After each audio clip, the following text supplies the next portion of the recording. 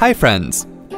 Are you looking for the steps to disable the spell checker feature that highlights misspelled words in your Mac? Let's go ahead and see how you can do so. Click on the Apple logo on the menu bar and then click on System Preferences. On the System Preferences window, click on Keyboard to open it and then click to select the Text tab.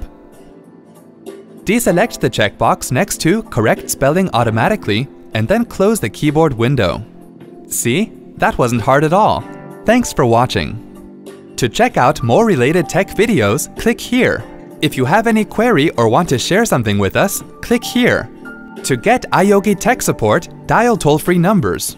To stay empowered technically, subscribe to our channel.